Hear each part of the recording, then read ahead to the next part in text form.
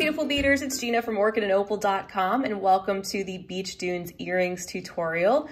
These earrings were 100% inspired by the Beach Dunes collection by Eureka Crystal Beads. They come out with monthly collections and I will leave the link to that down below. Of course, you can pick up each of those items separately if you want in a whole variety of different colors, which they also have. So I have another example here in the black and gray and silver color tones. And today we're going to be making the other earring that goes with this pair in the beautiful shades of aquas and sea foams. I will leave the links to all the products that I'm using today down below the video, as well as a link to a blog post with the specific number of contents and color names. What we want to do first is string a beading needle. We're going to need about 4 to 5 feet of beading thread to make the 2 earrings today. And I suggest using the 6-pound Fireline as well as a size 10 beading needle. So go ahead and thread your needle if you're beading along with me today, and let's get started. All right, so the first beads we're going to be using today are the StormDuos and the 4mm fire polish. And I have lined up the StormDuos kind of in the order in which they're going to be strung. We want to have pairs of StormDuos with these little points facing each other when we string them on. And then the other holes that are left open, you can see how these points are kind of facing apart from each other. So that might help to get started. And we're also going to be using some of our 15-0 seed beads. So we're going to start by stringing on a fire polish, one of our StormDuos, a 15-0, another StormDuo, and make sure that these StormDuos have their little points there facing each other. And we're going to be repeating this sequence 4 times. So I'm going to pull this down, leaving about a 4 to 6 inch tail that we'll be weaving back in later. And we'll repeat those beads. So a 4mm fire polish, a StormDuo, a 15-0, and a StormDuo, and repeat. Fire polish, StormDuo, 15-0, StormDuo. My needle's getting a little full, so I'm going to pull this down. And we are almost done with this step. We have one more sequence to go. Fire polish, StormDuo, 15-0, our final StormDuo, and we can pull these down and take a look and make sure everything's going in the right direction. And that looks good. So now what we want to do is we want to join all these beads together in a loop. They're going to form the center of our earring, just as we can see on this example here. And then we will start working out from there. So take your needle and swing back around and sew through all those beads that you just added. And you can go a few at a time if you can't get through all of those beads at once, and just hang on to your tail thread so your beads don't come off if you're not using a stop bead. So I'm just going to continue all the way around through all the beads that we added. And then you want to pass a little bit further than that as well to complete your loop. So I'm back to where I started, and I'm also actually going to go through the next fire polish and the next StormDuo, and that's going to place us where we want to be coming out anyway. So I'm pulling this nice and tight, and this is what we have so far. And now I don't always do this, but I'm going to be making a 1/2 hitch knot right in this spot where the StormDuo and the 15-0 are meeting. So let's just do that. And that's going to keep this ring in place, but not tighten it too much to where we're going to lose any flexibility that we have. So I'm just making one little knot right there. And then we are ready to step up to the outer hole of our StormDuo. And we are going to move on with our next layer. And we also need some other beads. We need our 6mm bicones, we need our 3mm bicones, and we need to bring in some 11-0 seed beads. So we can do that, and we're gonna fill in some of these gaps. First of all, we wanna pick up an 11-0, and then a 6mm bicone and an 11-0. And then we're gonna go through the next StormDuo that we get to through that outer hole. Then we want to insert a 3mm bicone in between this pair of StormDuos. So let's pick one up and go through the next StormDuo. And we're going to repeat this all the way around. So again, 11-0, 6mm, 11-0, go through the next StormDuo. Then a 3mm bicone and go through the next StormDuo.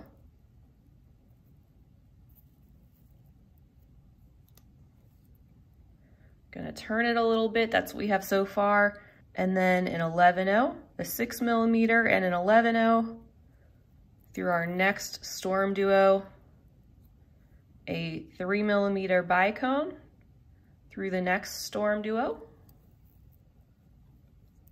And we're on our last section. So 11-0, 6mm 11-0 through the StormDuo.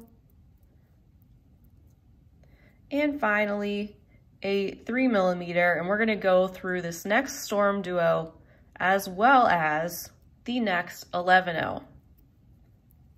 And then we're gonna pull this nice and tight. And you can see when we do that, it actually starts to raise the center ring just a little bit, which is perfect. And now we're ready to work on the back. So let's flip it over, and we're gonna be working with our 15-0s and our 11-0s. So we're currently coming out of this 11-0 right here. We want to pick up 4 of our 15-0s, and then 1 11-0 and 4 more 15-0s, just like that. And then you're going to sew through the next 11-0 that's on the other side of that 6mm, as well as the StormDuo, the 3mm bicone, the next StormDuo, and the following 11-0 seed bead. That's gonna position you in place to repeat what we just did. So there's the beads we just added. They're gonna end up wrapping around the back of our stone, and let's insert another group of those. So pick up 4 of your 15-0 seed beads, 1 11-0, and 4 more 15-0s. With those on your needle, you can pull those down, and we're gonna go through the 11-0 on the other side of that 6mm, as well as the StormDuo, the 3mm, the next StormDuo, and the next 11-0. And now just repeat this step 2 more times.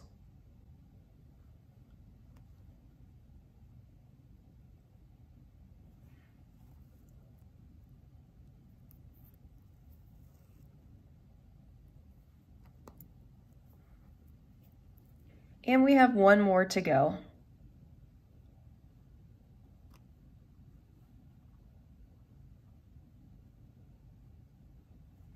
All right, and this time we're gonna go through the 11-0 and through the StormDuo, through the 3mm, through the StormDuo, and we're also gonna go up through the 11-0 and the 4 15-0s that we get to, and the next 11-0, so that we get to the top of that first peak.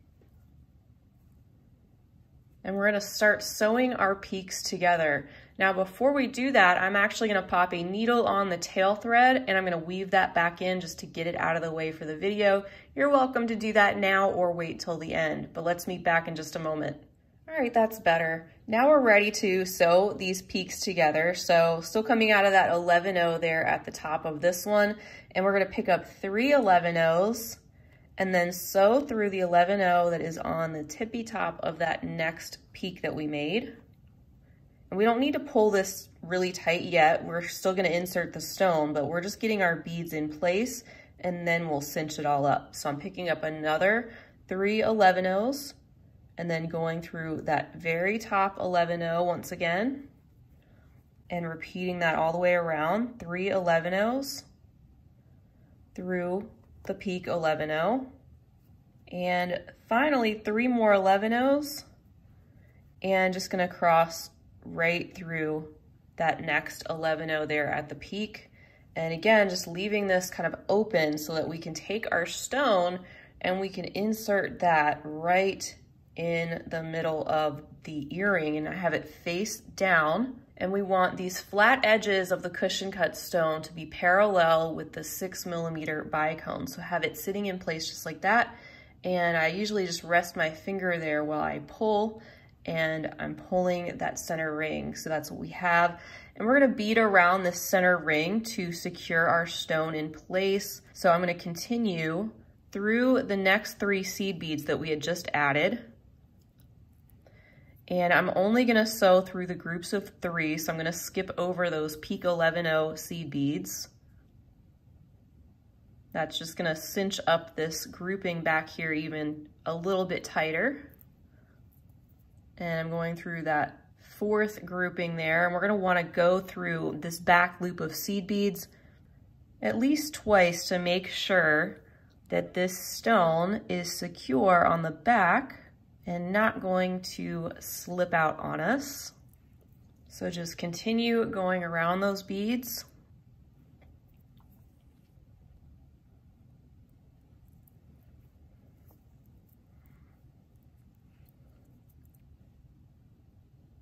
Until you've gone around at least twice. And if it's moving around a little bit right now, that's okay. We're actually gonna cinch up the front a little bit more, so we still have that to go. Now I'm coming out of this grouping of 3 seed beads right here. I actually wanna make my way up here to attach the wire guard over the top of the 6mm. I'm gonna go through the 11-0, the 4 15-0s. So through those first, and then through that 11-0 there that's right on the side of the bicone. And now we're ready to attach our wire guard right above that. So we're gonna pick up 4 15-0s. We're gonna go through one side of our wire guard and pull this down. Then go through the other side of the wire guard, placing the thread in the groove, and then pick up 4 more 15-0s and go down that 11-0 as well as the 4 15-0s on the other side. Go through whatever you can at first. When you pull that, it pops the wire guard into place there over top of the 6mm bicone. And we wanna go through this grouping of beads again at least one more time, if not twice, to make sure that section is tight and secure. So I'm just traveling back up through the wire guard again and down the other side.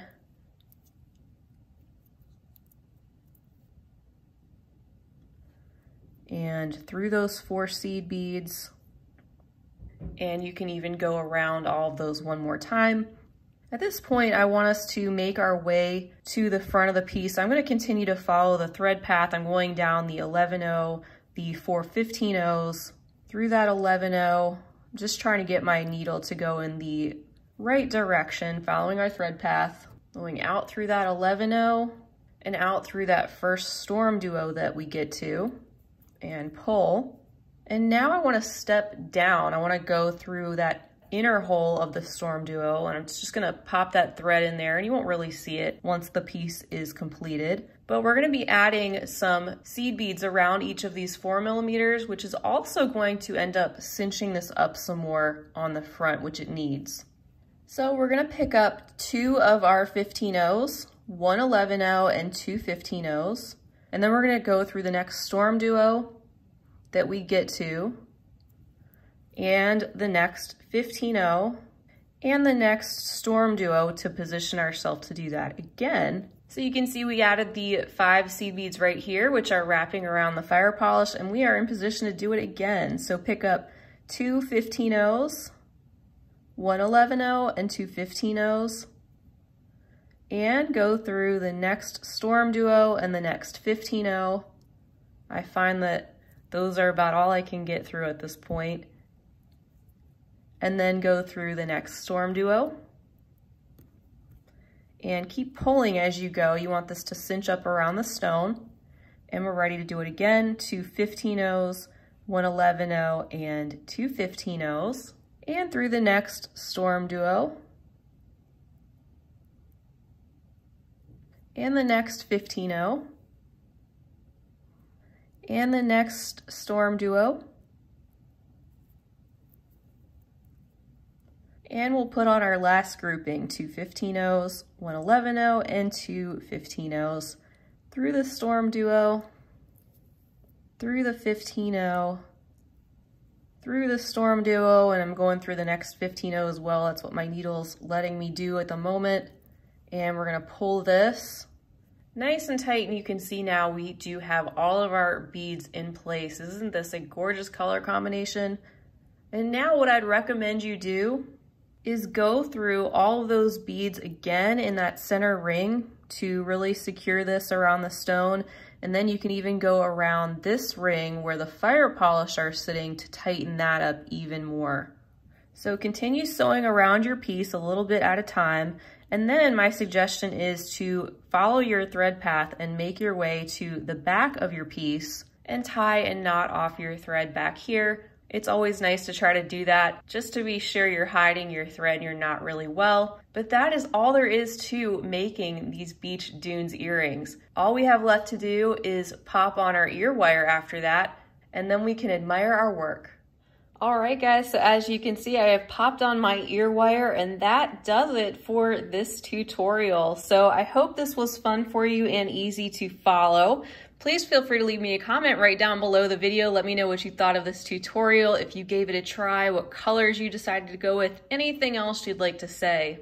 I hope you'll stick with me for more fun beaded jewelry tutorials just like this one. Until next time, I hope you guys have a fabulous rest of your day, and as always, happy beading. If you enjoyed this video, don't forget to give it a big thumbs up. For more content like this, don't forget to subscribe and hit the bell to be notified of my latest videos. You can check out the information section below this video for links to all my social media handles, recommended products, and my shop and blog at orchidandopal.com. Thanks for watching.